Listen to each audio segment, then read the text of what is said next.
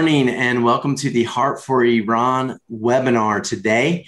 Topic is a great one, When Faith is Forbidden, with Todd Nettleton from Voice of the Martyrs. I just want to say welcome to everybody. Thank you for joining us on Facebook, all of our social media, on YouTube, and here live in the webinar. I know we have 63 people here in the actual webinar link today with us. So if you're in the webinar, thank you for doing that. And we definitely want to get your questions throughout the topic as we start to talk about it. And as questions come in, we'll cut your questions and give you a chance to interact with our guests today. But this is a great day. We're excited for the upcoming Memorial Day weekend. But before that weekend comes, we are going to talk to you about persecution and the persecuted church. So thanks again for joining us. And as always, my name's David with Heart4Iran. We're a partnership of more than 100 ministries working to reach the nation of Iran. And my co-host is Dr. Mike Ansari here with me today. Welcome, Mike. It's great to have you. Thank you so much, David. It's a pleasure to be with you guys again. Guys, we've been talking about persecution quite a bit within the last year, and so that we have had webinars joining you guys. Now, why are we having webinars? If you have a passion to see the Great Commission accomplished across the world, then this webinar is for you, because we're focusing on not just the world, but focusing and zoning in on Iran, the country of about 82 million. That used to be once a free land where people used to practice religion and different ideas freely. No longer free now. But what is going on is the community, David, the community of Christians are usually divided into two segments. Some that believe that persecution was a thing of the past, or if it is happening, let's just move on and not talk about it, not worry about it. And then there's a community that says persecution is happening and we need to talk about it and we need to pray for those people. So this webinar is for both of those groups, because persecution is taking place. It is happening, and we cannot turn our back to it. Even in going back to the New Testament, we realize that Paul himself wrote about persecution happening in early days, and the apostles were being persecuted. And since then, there has been ongoing persecution against Christians throughout the history. And for those people who may believe that persecution is not happening nowadays, I actually have news for you. All you have to do is to go to Google and research. You'll find out that 37 Christians were massacred in Plateau State in Nigeria just a few days ago. You'll realize the house of Christians in Pakistan was burnt just a short time ago. You realize in Iran, Christians that were once Muslim, now Christians, are being systematically harassed and imprisoned and been kicked out of their country. Persecution is happening all around us, and we could no longer be quiet about it and be silent about it. The vision here is not to sensationalize things. The vision is for us to have an intelligent conversation and understand what is going on and what is our responsibility. That is why today we are overjoyed to be able to have one of our dear friends, one of our ministry partners from Voice of the Martyrs join us. And that is my brother, Todd Nettleton. Todd Nettleton just recently wrote an amazing book, which my colleague Chris is going to introduce to you. But Todd happens to be one of those very unique individuals, Americans, who has been involved in the forefront of where Christians are being persecuted. And he has managed to write an amazing book, which will be introduced throughout this program, and we're going to talk to him. So without any further ado, allow me to welcome Todd and introduce Todd to you. Todd Nettleton, thank you so much for joining us. Todd is the Chief of Media Relations and Message Integration for the Voice of the Martyrs in USA. And he's also the host of the Voice of the Martyrs Radio. It's a very popular radio station. They also are in form of podcast in various podcast stores. Make sure you listen to them. He serves as a voice for the persecuted Christians. That's important. He serves as the voice for persecuted Christians, inspiring Christians with faithfulness of Christ's followers in 70 plus nations where they face persecution for wearing Jesus' name. During more than 20 years serving at VOM, Todd has traveled to the world and conducted face-to-face interviews with hundreds of Christians who have endured persecution in more than 30 nations. He's a graduate of Bartersville Wesleyan College, which is now known as Oklahoma Wesleyan University, and has done his postgraduate study at University of Oklahoma. Todd and his wife, Charlotte, have 2 sons and 2 daughters-in-law. In his spare time, he enjoys reading music, travel, and sports, including serving as a commissioner of a fantasy football league. I have no idea how he finds the time to do all these things because I know how busy he is. So he is a man of many talents, but he's a dear partner of Heart4Iran and a true friend of the persecuted Christians. Todd, it's a pleasure to have you today on a live Heart4Iran webinar. Thank you for joining us. Well, thank you, Mike. Thank you, David, for having me. It's interesting. I was thinking the last time I was with you, it was during the middle of lockdown, and I did it from my guest room / work at home office. And today I get to do it from my real office. So it's great to be back with you again. Well, it's wonderful to have you here. You know what? I'm going to go ahead and introduce your book right now to everybody. If you guys are seeing this book is called When Faith is Forbidden, 40 Days on the Front Lines with Persecuted Christians.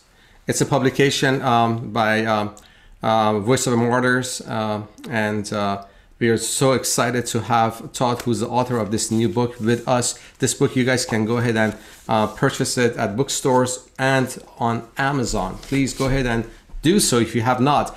Todd, let's go ahead and get started real fast. You have been involved in ministry that speaks on behalf of persecuted Christians. We love that. You've been doing that for many years. Can you just tell our audience how you got started doing this work? Well, you know, people ask me, how did you come to work at Voice of the Martyrs? The day that I point to is the day when I was 12 years old. My parents and my family, we packed up and moved from our wonderful home in Southern California to spend 4 years in Papua New Guinea, where my parents served as missionaries there.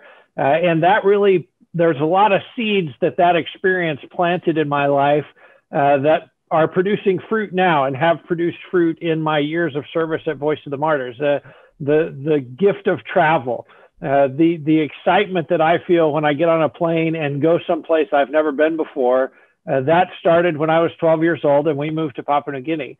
The gift of sitting down with someone from a different culture and having the attitude of, I really want to hear from this person. I want to learn about their culture. I want to learn a few words of their language so that I can say hello, so that I can ask where the bathroom is, so that I can kind of enter into a little bit of fellowship with them.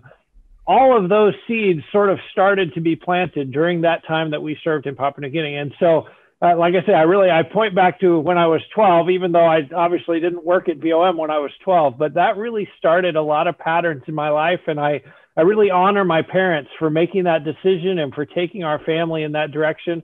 And so when I came to work at VOM, the person who hired me is married to my college roommate, and she was given the task of building a communications department here at VOM. And they basically came to me and said, hey, we need someone who likes to tell stories about persecuted Christians. And I had a background in journalism. I was a sports writer for a time. I love telling stories, and I really honor persecuted Christians. I really hold them in high esteem. So what better stories could I tell than the stories of people who were so passionate about serving the Lord that even if you beat them, they would continue to serve the Lord. Even if you locked them in prison, they would continue to serve the Lord. Even if you put a gun to their head, they would continue to serve the Lord. What better stories could somebody tell than the stories of those kind of bold, faithful witnesses for Christ? And now I've been doing that for 23 years and doing it through Voice of the Martyrs magazine, doing it through the radio program, and now very excited to do it through this book. That's fantastic. And Todd, you guys do it so well. We are just really happy to be partners with Voice of Martyrs in so many ways, but also just to sit back and see the work that you guys are doing. You know, Iran is just one of many nations where persecution is happening. And we're just thankful for your ministry and what you guys are doing. You know, as Mike was doing the introduction, he mentioned, you know, there's some people that think that persecution doesn't happen anymore. I'm always shocked by that. You know, I appreciate you bringing that up, Mike, but I'm always shocked by that when I am in part of a conversation and the persecution comes up and someone will say, oh yeah, persecution, that happened in the Bible back in the Roman times and different things like that when the church was persecuted. And I just am shocked that there's people that still think that way. So, I mean, I want to ask you, what do you guys consider? How do you define persecution, and what reaction are you seeing to your book initially as people are seeing the reality that persecution is happening every day? You know, I have a pretty simple definition of persecution. Persecution is when you're forced to pay a price for what you believe by the actions or by the decisions of someone else. And so, you know, that there's obviously within that a wide range of sort of what you might call levels. In some places, we would say somebody got mocked for their faith. Well, was that persecution? Yeah, because they paid a price. They had to deal with that mockery. But that's obviously a lot less than somebody was killed for their faith. So there are levels of persecution, but I think it basically just boils down to that person had to pay a price because they held firm to their faith. They held firm to Jesus Christ. And so it is interesting. And as you said, you know, a lot of Christians, and it's unfortunate, a lot of Christians, they read the book of Acts and then they finish and they turn on to Romans and they think, well, you know, that was persecution. It's over now. If you're paying attention, it is not over. And we in America are very blessed, but maybe a little bit spoiled by the idea that, hey, we come to Christ, and for most of us, it never dawns on us, I'm going to have to pay a price for following Jesus. It's just like, of course, I can come to Christ. That's my decision. I'm an American. I'm a Christian. I want to be a Christian. I can do whatever I want. Our brothers and sisters around the world, oftentimes from the day they accept Christ, they know this is going to cost me something. Right. You know, my family's going to turn against me. If anybody finds out about this, I'm going to lose my job. I'm going to get kicked out of my apartment. So it's a very different experience for them than the one most Americans have. But we need to understand what it means to follow Christ. The other thing that we need to understand is how much the Bible talks about persecution. And, you know, when you face trials of many kinds, it doesn't say if you face trials, it says when you're going to face trials. But God has a plan for that. Jesus told us what to do in response to those situations. So I hope that this book helps build that understanding of what is reality for our brothers and sisters around the world in places like Iran.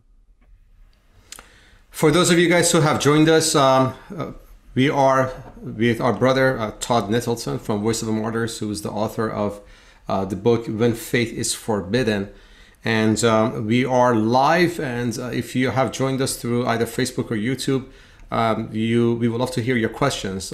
Please, in the chat section, put your questions. We'll be sure to ask the questions in the 1 hour of webinar time that we have with our friend Todd. Todd, let's talk about the reality of persecution. So it's one thing to read it in the Bible. It's another thing to hear on the news that, you know, some individual or some tribes or some people across the ocean on some remote areas of the world are being persecuted. The reality of persecution never hits us in the West because we may not be really going through the motions of that. So the next question that I have for you, you know, in your book, you have captured, you know, many countries, the stories of many countries.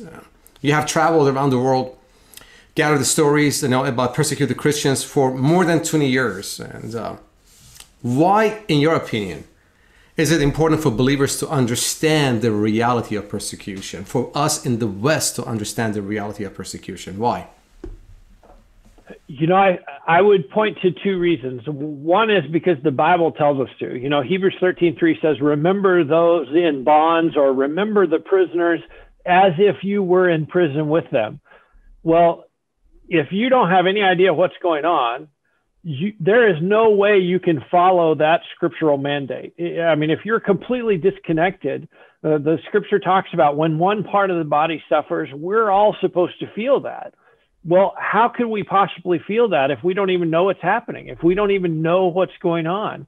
So I think there very clearly is a scriptural mandate for us to be connected with the rest of the body of Christ and for us to know when parts of the body of Christ are suffering. But the other reason I think is maybe more of a selfish reason. If there's a possibility that we as American Christians are going to encounter hardship, are going to encounter persecution, what better way could we prepare for that other than the scriptures themselves? What better way could we prepare than by sort of scouting the people who have already gone through it? You know, what did they do? How did they get through it? How did they come through it with victory, with a smile on their face, instead of being destroyed by it? Because, you know, as you read some of the persecution, it would be completely understandable if, as you read the story, to say, wow, that destroyed that person. That person just was totally broken by this experience. And yet, time after time, we see Christians who weren't broken. And in fact, they got stronger through the time of persecution. So if we think there's a possibility that we or our children or our grandchildren are going to face persecution for our faith, what could we do to prepare more than study the scripture and study the stories of those who've already been there? Wow, Todd, I tell you, as you know, you've been doing this for years and you've been studying people and getting to know them. I just am kind of amazed personally the few times I've had the chance to just be face to face with someone that's gone through persecution and to hear their story and just kind of relate on a one-to-one level is life-changing. And you can read, I know you can read about it, but when you are there doing it, and you've been doing this for 20 years. So I'm just want to think you've been interviewing people that have maybe just been shot. They've just been traumatized. They just got out of jail. I mean, it's that fresh. What is it like to kind of get time to be with them, get an interview with them, sit down with them? How does that feel? And what are some of the big takeaways of sitting down with a person that's fresh out of persecution? You know, I really think of it as a holy privilege to get to have those conversations. I don't know why God picked me to do this, but I'm really thankful that he did, because it really is a holy privilege. And you talk about fresh. One of the stories that I tell in the book is the story of meeting an Iraqi pastor 8 days after people had tried to kill him. Assassins had come after him. They had shot up his car. They actually shot him. And he showed us in the front of his coat, there was a bullet hole. He stuck his finger through the hole, and he was still wearing the coat that he had been wearing when he was shot. And I was just like, you know, for one thing, why are you still wearing that coat? And for another thing, if there's a bullet hole right in the front of your coat, how are you still walking around? That wow. Is just, you know, mind-blowing to me. I think one of the amazing things that happens is the sense of joy and the sense of privilege that they often have. I remember, you know, early on in my time at Voice of the Martyrs, we went to see a pastor in China who had been arrested like 12 times in the 3 months before I was there. And in my mind, I had this picture that, you know, here's this pastor, he's been arrested all these times. He's probably going to be pretty discouraged and depressed. And isn't it great that our team could come from America and we're going to cheer up this pastor because he's just been through this really hard time. And so that's the picture I had in my mind, like that he's going to be really sad and we're going to kind of pat him on the back and say, hey, keep going. And we got there and he wasn't sad at all. He was the furthest thing from depressed. He was excited, you know, hey, my church is growing. We're having this really effective ministry. Wow. And sure, the government's mad about that. And yeah, they've locked me in prison several times, but look at how fast the church is growing. Look at how many people are coming to Christ. He was just excited. And that was such a lesson for me and such a sort of a mind shift. Like, they don't need us to come and cheer them up. They love to share how faithful God has been. They love to share their stories. They love to fellowship with us. They don't need us to cheer them up. They're excited about what God is doing. And, you know, as the Bible talks about, the apostles were taken before the Sanhedrin and they were beaten and released. And the book of Acts, I think it's chapter 5, says they left the council rejoicing that they were counted worthy to suffer for the name of Christ. Now, most of us, if you said, hey, I'm going to beat you, and then I want you to have a spirit of rejoicing after that, we would say, no, I don't want to rejoice in that. But that's the spirit that the apostles had. And it's the spirit that comes through in so many of these stories. God has honored me by allowing me to suffer for his name's sake. This is a compliment that God has given me. And that is such a foreign concept for me and for many American Christians that, wait a minute, you feel good about being persecuted. You feel like God honored you by doing that. But it comes through again and again in the book of Acts and in the stories of persecuted Christians around the world today. So the key word that comes to my mind when I listen to you is the word perseverance. Last week, a friend of mine reached out to me and told me about a Somali believer who, as he was walking towards his home, a big pot of hot oil was poured over his head. I actually saw a picture of this brother of ours. He was when he went to hospital, they asked him, they said, "Are you Muslim?" before they started treating him. But let me tell you that I saw a picture of him, and later on, there was this joy in him.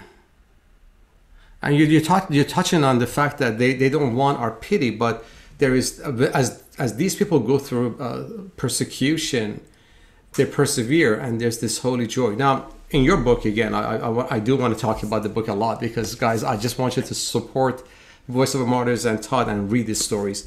You have captured 40 stories. When you went through these stories, did you notice some common things that they helped them persevere? You know, I think there's a couple of common themes that come through, and one of them is joy. We talked about the fact that they really do have a spirit of joyfulness, a spirit of excitement about what God is doing. The other common theme that I think comes through again and again is they counted the cost ahead of time. They made the decision, I'm going to follow Christ. I know this is going to be costly. I know there's going to be people angry about this. I know my family might turn against me, but I'm still going to follow Jesus Christ. And that sense of counting the cost and understanding this is going to be costly, I think that really is a difference maker when the trial comes, because if you've already made the decision, yes, this is going to cost me a lot, and yes, whatever the price is, I'm going to pay it.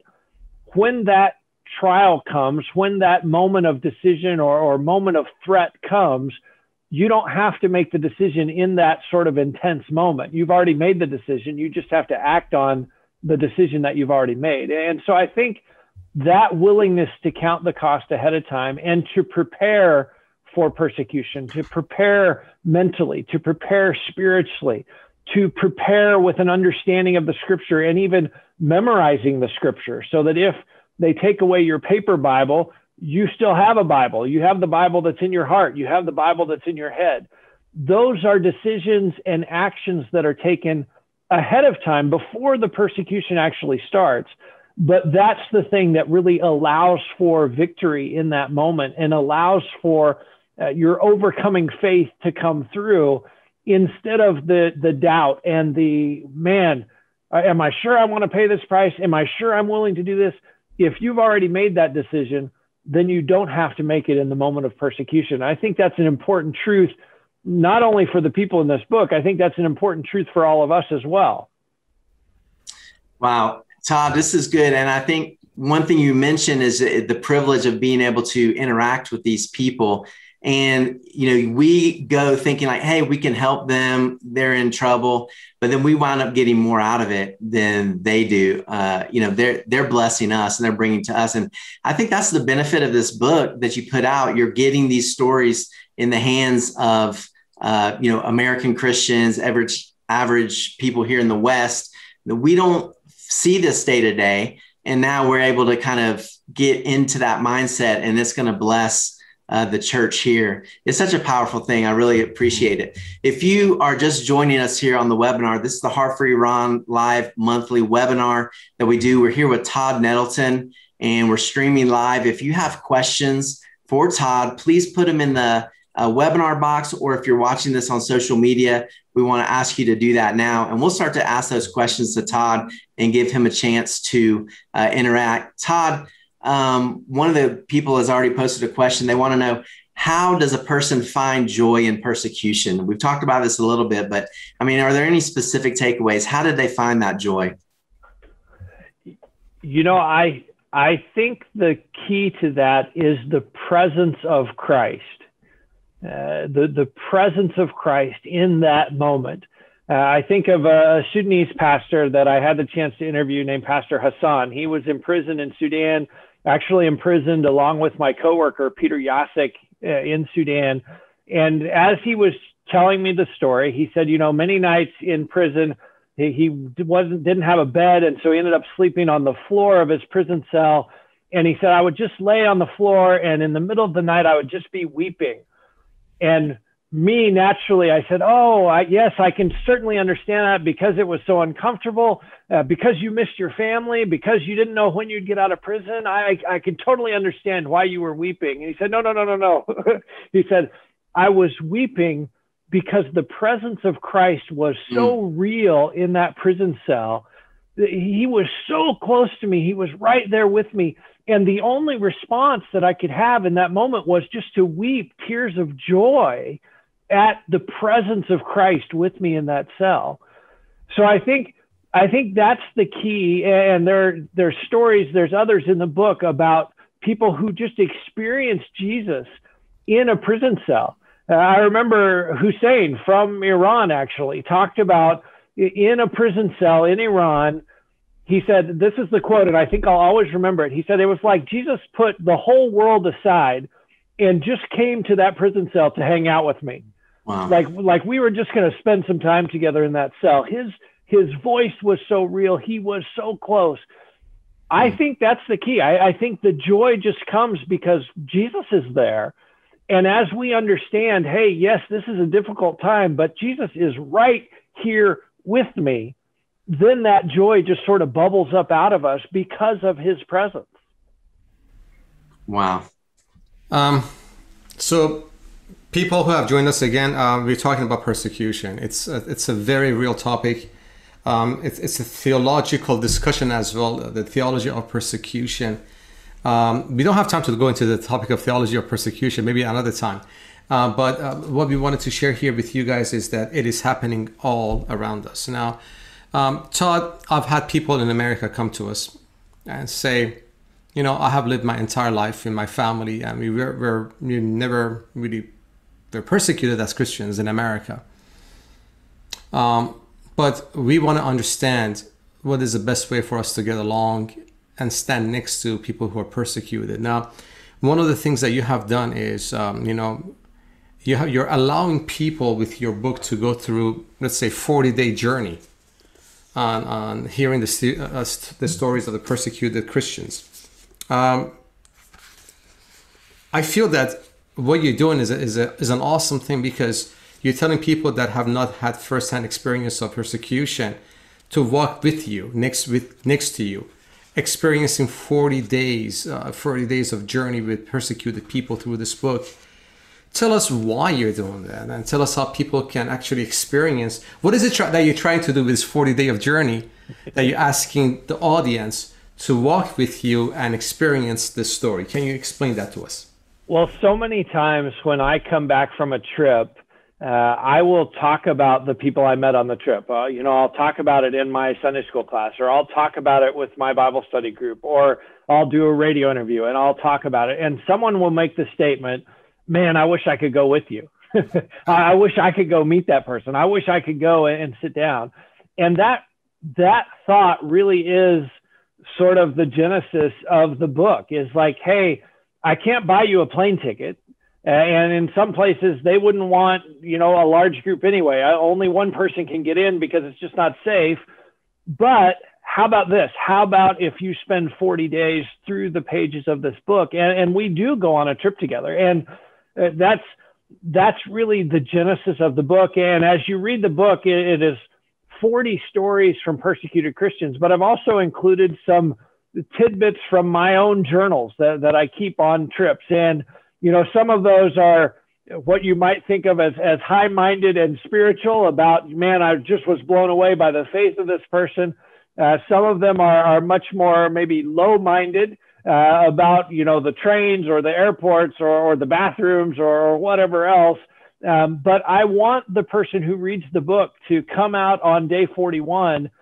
One, I want them to be inspired by the faith of the people that we've met on the trip.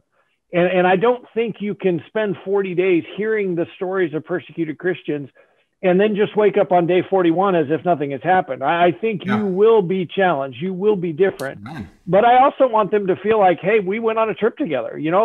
When you go on a trip with someone, you have conversations and you get to know them and you get to know about their family and you experience those things together.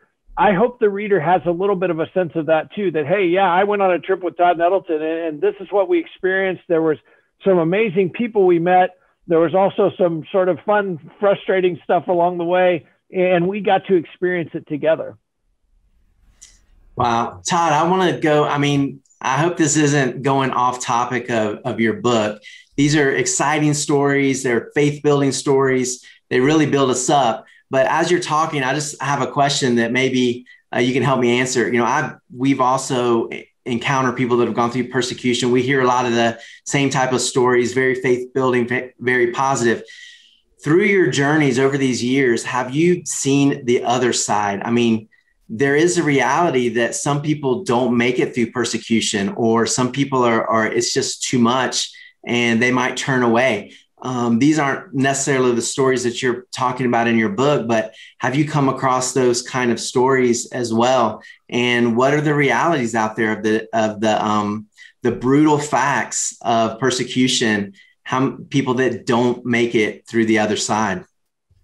There are those people, and typically that's not who I'm interviewing, because I've gone to meet the person who was victorious and did come out the other side. Right. But over the years, I have had some encounters. I'll never forget meeting a young Christian woman in Pakistan who had been raped by a Muslim as a part of, she was a Christian. She was basically a low caste. She was worthless. And so he could do whatever he wanted. And her eyes were dead. There was so much pain and just frustration and agony on her face. And her mom was with her. And I just thought, as a mom, what do you say? What do you do to your daughter who's just been raped because she's a Christian, because your family is a Christian family? And so I have had some of those experiences. The other thing that has come through in some of the conversations is the challenge to forgive. And I think maybe that's one of the keys of coming through to that victory. And, for some people, and I've had conversations with people who just supernaturally, God gave them the ability to forgive. It wasn't something they had to work for. It wasn't, they didn't have to kind of pray through to get to that. God just said, you know what, this is over. You're going to forgive these people. And they did. And it was great. There's other conversations I've had where people say, man, I'm trying to get there. I know I'm supposed to forgive this person, but hey, let me tell you what they did to me. How do I forgive that? How do I work? Or, yeah, I forgave them, but then the next morning I woke up and I realized I was still mad. I hadn't completely forgiven them. And I think, so there are those who are wounded deeply by persecution. And like I say, typically that's not who I'm sitting down with. Our international ministry staff is there before me, and they're there after I'm gone, helping and working and ministering to those people. But it certainly is important for us to remember there are those people. We need to pray for them. We need to fellowship and enter into their space of suffering as well, just like we do those who are already at the point of victory and are saying, praise the Lord, he was with me through this.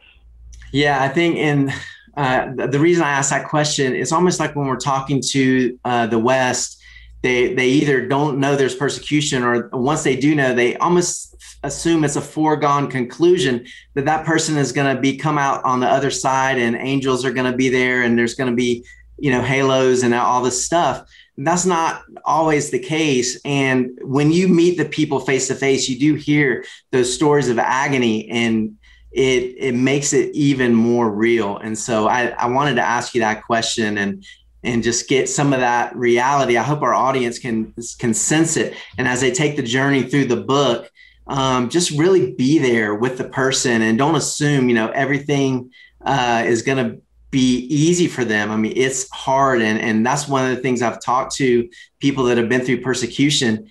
I'm amazed at like how difficult and the brutality sometimes of persecution and how people can be threatening their family members or people that aren't there. So it's not just their threat, but it's the threat of, people they know. They could attack my family. They could do things like that. So it's not just this, it's going to be one cookie cutter way. Let me add one more part of the answer to that question, if I can. And it comes from the writings of Richard Wurmbrand, who was the founder of the Voice of the Martyrs, spent 14 years in prison. And he writes about the fellow prisoners he saw that literally went insane. They were driven insane by the suffering and by the persecution and the hardship of it. And Richard Wurmbrand writes, that he believes that their insanity was beautiful in God's eyes because they had given their mind for the cause of Christ.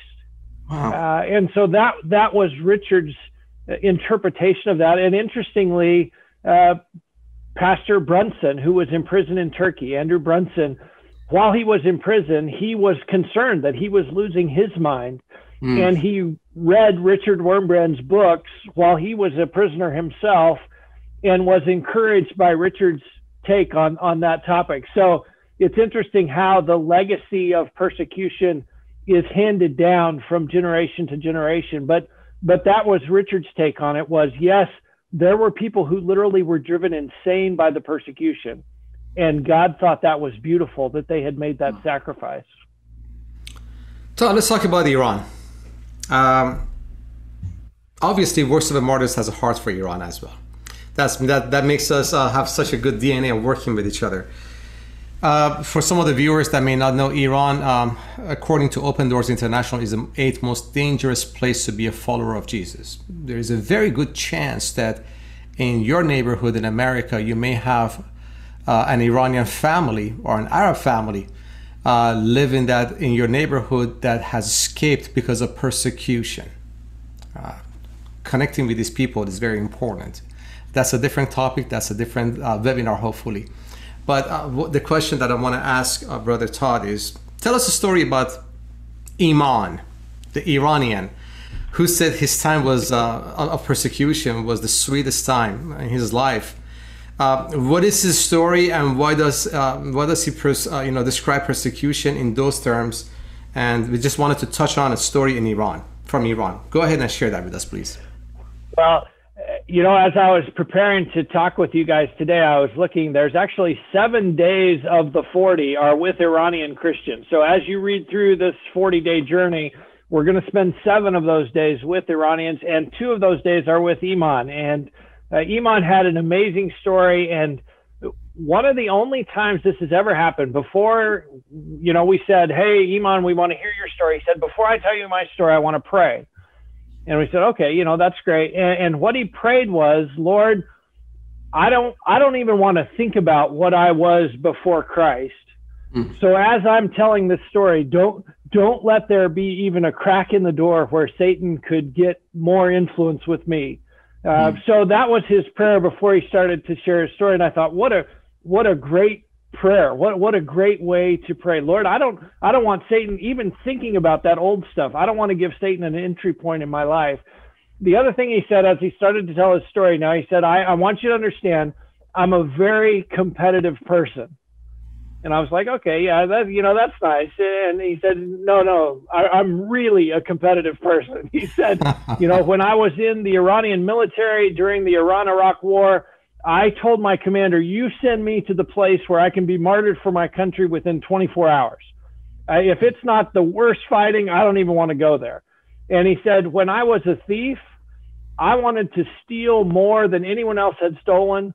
And if someone else tried to steal something and failed, I wanted to go and steal that thing just to show that I was a better thief than they were. Wow. And he said, when I was a drug addict, I wanted to use more drugs than anyone else was using, and I wanted to use every drug that anyone was using. So even as a drug addict, I was very competitive. And I'm like, okay, Iman, I understand you're very competitive.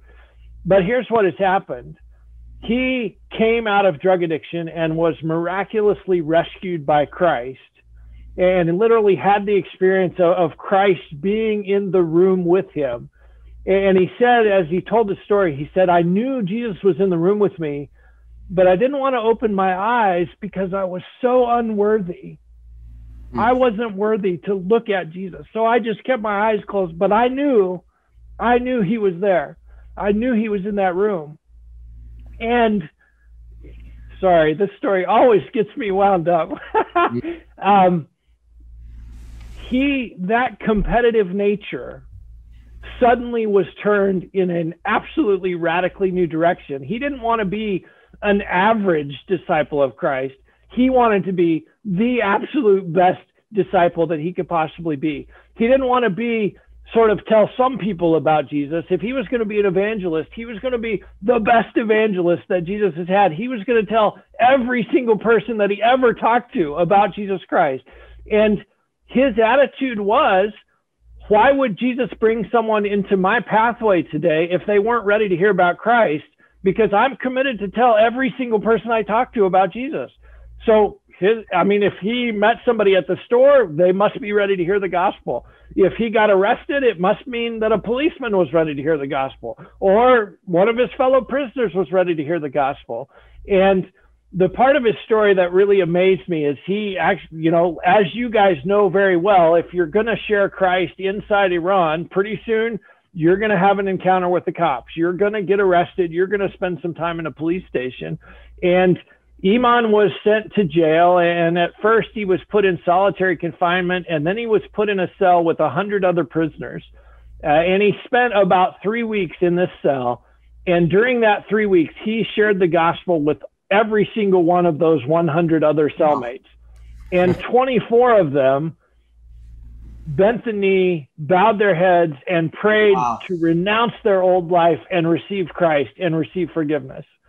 And after a month, Iman had some contacts. They pulled some strings. He got out of jail, and he sent in his monthly ministry report that month to his ministry leaders. And he said, well, hey, in the last 30 days, I shared Christ with 100 people. 24 of them prayed with me to receive Christ. And he didn't, it was several weeks later that they figured out he had been in jail during that month. And they called him up and said, Iman, why didn't you say in your report that you were in jail, that you got arrested and all this stuff happened? And he said, well, it doesn't really matter where I was. I put all the important stuff in the report. I shared Christ with 100 people, and 24 of them prayed to receive Christ with me. That's the important part. Of course, that's the part I put in my report. Where that happened is completely irrelevant. The important stuff is I shared Christ with 100 people, and 24 people prayed to receive Christ. So that is the spirit of Iman. And I think, there's so many lessons for me. There's so many lessons for us in that story, in seeing every person we meet as somebody that God has literally brought intentionally into our path so that they can hear the gospel. How many of us go through our day that way? How many of us think that way? And so I love the story of Iman.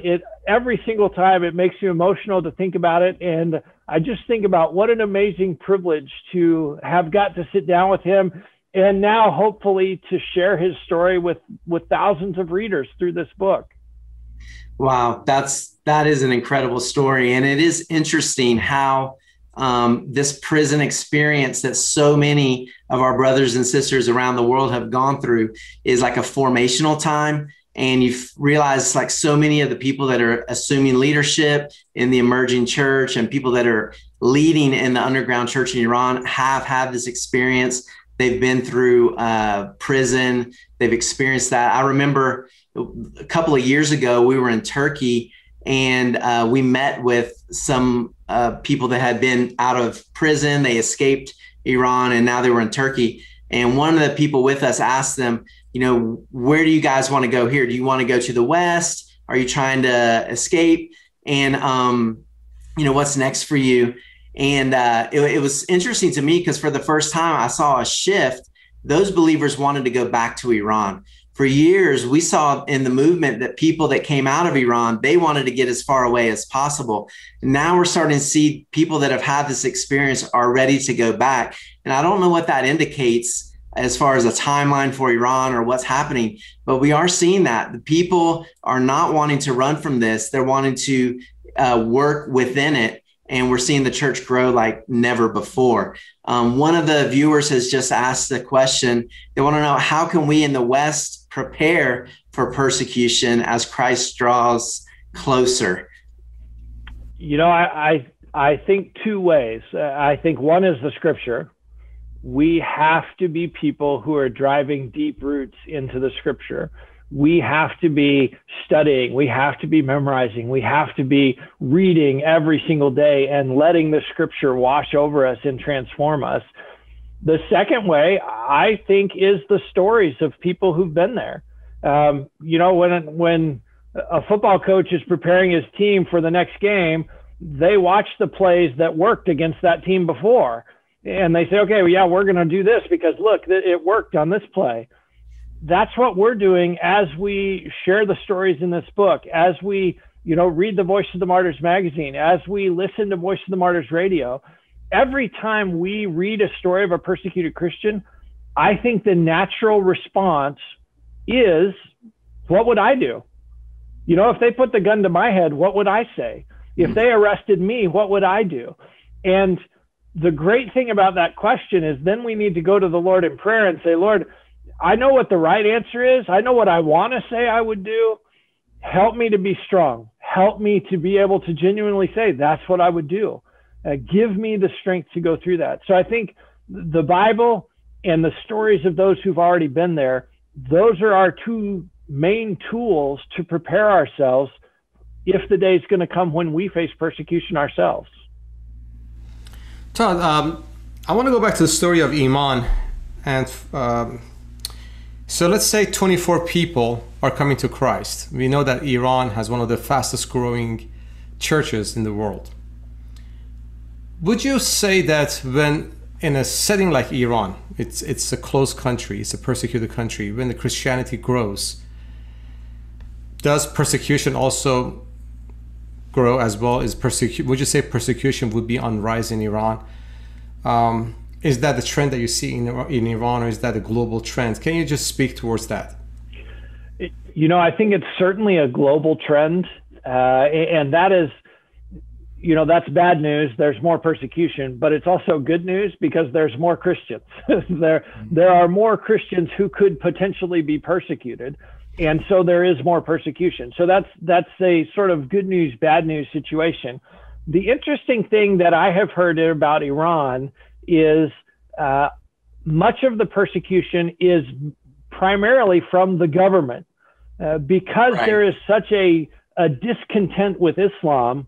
It is unlikely that your family members are worried about you becoming if they, the attitude that I have heard from Iranian Christians is the family's like, well, hey, if that works for you, great, go for it.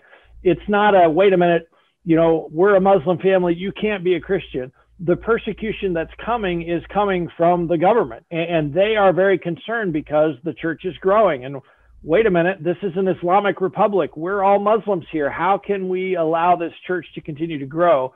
And so I think that's one thing that is maybe a little bit different and a little bit unique about Iran is primarily it is the government less than the culture at large, because so much of the culture has rejected Islam. They don't believe that Islam works. They don't believe that Islam has the answers. And so it's not the sort of taboo subject to say, hey, I'm following Jesus, except the government gets very upset. Right. Todd, we've got a question from one of the viewers. They want to know about the church in Canada. So I think this is a great time to kind of ask, Do you think that what's happening in Canada is persecution? Is this a sign of things happening that's going to come in the West?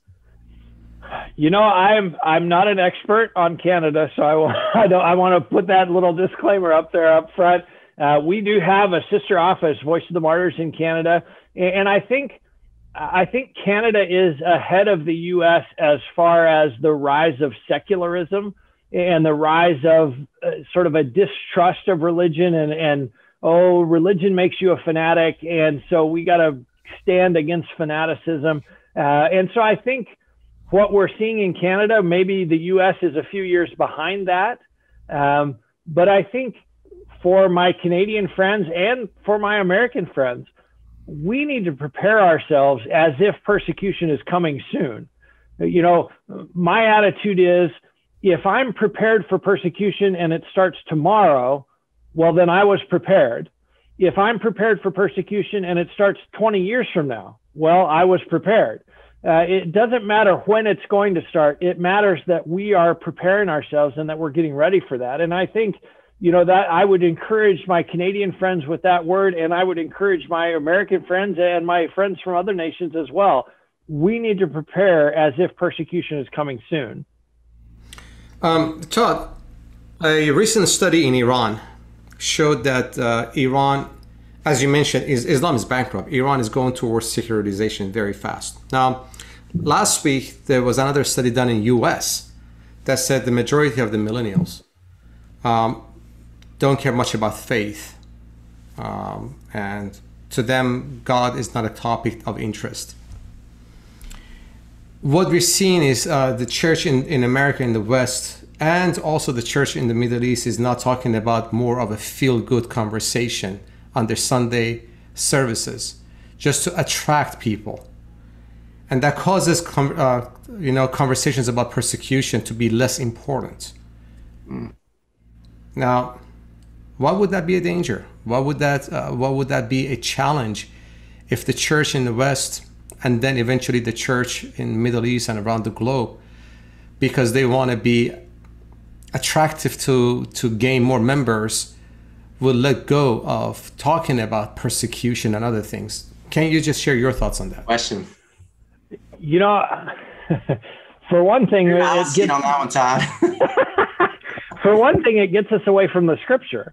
The scripture says you will be persecuted. Jesus said, the world hates me, and if you follow me, the world is going to hate you too. So that's one problem with that, is if we get away from the understanding that it's going to be costly, we are away from what the scripture says. But the second thing I think is, if going to your church is the same as going to the park on Sunday or going to the mosque or going anywhere else, why would I want to come to your church? If your church, if you don't have anything to offer that is different than everyone else, then I'm just going to do what I'm doing now. I don't need to change. But if Jesus is the only way, the only truth, the only life, and that's the only way that I get to heaven, then I need to pay attention to you. So I think as we back away from scriptural truths, we become less relevant to the world, not more relevant. So you're challenging the church leaders in America and outside to not forget about biblical truth of persecution. You basically are putting a challenge out there, right? I am challenging people. And I think that's the challenge that Christ gave us. That's the challenge that the Apostle Paul wrote about. That's what Peter wrote about in his letters. You are going to be hated. And it is very hard for us as Americans to hear that, because we're used to being comfortable. We're used to sort of the Judeo-Christian background of our nation and having Christian values accepted in the culture, if not even supported somewhat in the culture. I think those days are going away, and we need to understand we're going to be counterculture. The culture is not going to support us. We're not going to be able to sort of float along and go in a scriptural direction. If we float along, we're going to go away from the scripture. We need to choose to swim upstream. We need to choose to be counterculture. But that there is an attractive quality to that, especially among young people who see the culture and see the commercialism and they see some of the frustrating things about American culture, and they say, wow, I want something different from this. We have something different. We have a God who asked us to sacrifice, who said, follow me no matter what it costs. That can be a very attractive message, but we need to not be afraid to tell the truth to people. Yeah, that's good. Todd, Voice of Martyrs is a great ministry. We love you guys. As we close up this webinar, I just want to give people an opportunity to get to know you better. How can they reach out to you? How can they find out more about the book, When Faith is Forbidden? We definitely want to encourage everyone to get a copy of this. What are the websites and the addresses for people to reach out to you? The book website is whenfaithisforbidden.com. There is a video trailer there. There's also a connection to get a copy from Voice of the Martyrs as well as other retailers. So whenfaithisforbidden.com. The other two websites that I would point people to, one is the main Voice of the Martyrs website, which is persecution.com. The other is Voice of the Martyrs Radio, vomradio.net. We have links there where you can find a local radio station that's carrying the program. We also have links to all the different podcast apps. So persecution.com and vomradio.net. That's fantastic. As we're finishing this up, Todd, what are some key ways that people can support the persecuted church? When you want to leave something with our viewers, what are some things they can do walking away from this as next steps? You know, I always tell people a 3-step process, and the first step is pray. And that's not my idea. That's the idea of persecuted Christians. The first thing they ask us to do is pray for them.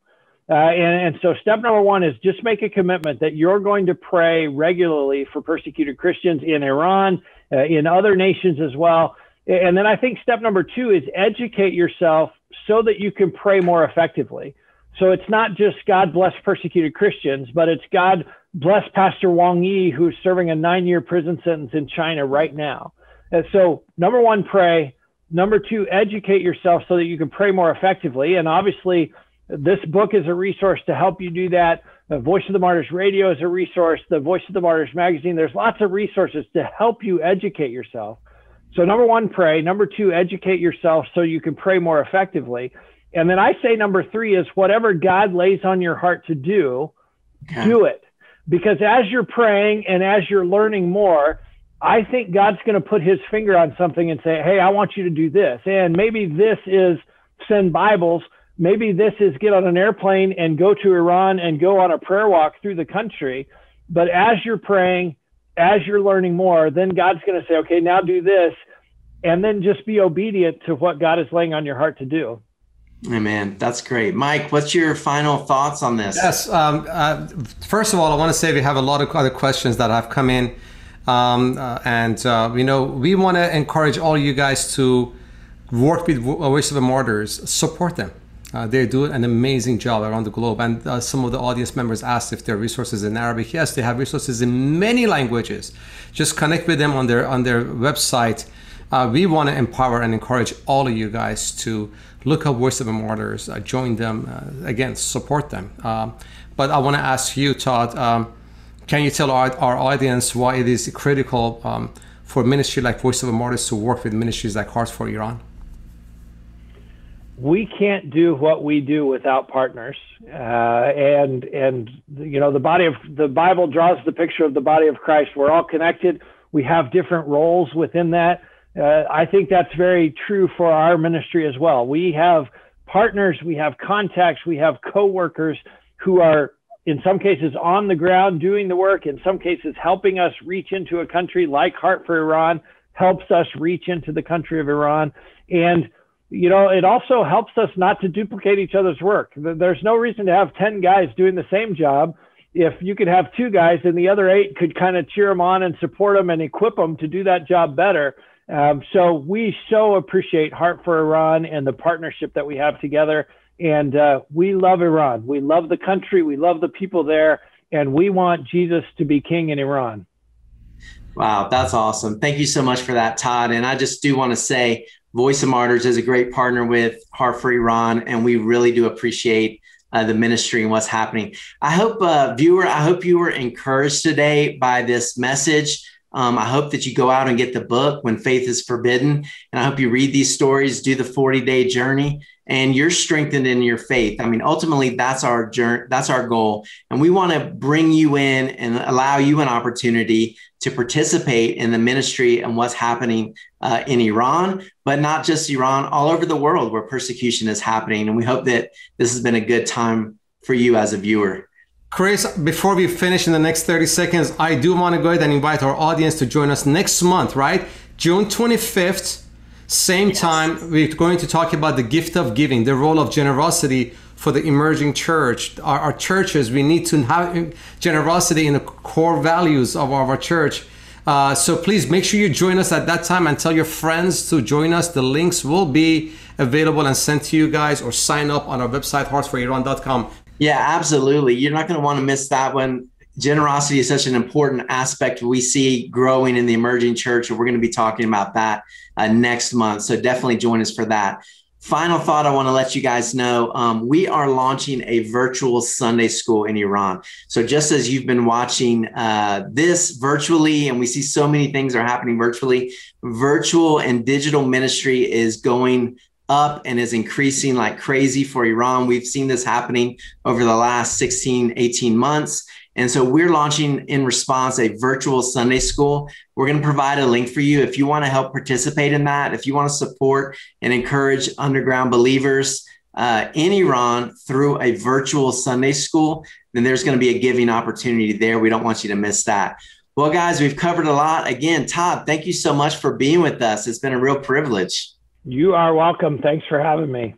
Absolutely. Well, God bless you, Todd. God bless Voice of the Martyrs. And thanks to all our viewers for being there. Please share this video with your friends. Let them know they can go back and watch it. Bring this to your local church. We want to get the message out that God is working in Iran and God is working in this underground movement all over the world. God bless you, and we hope you have a great day.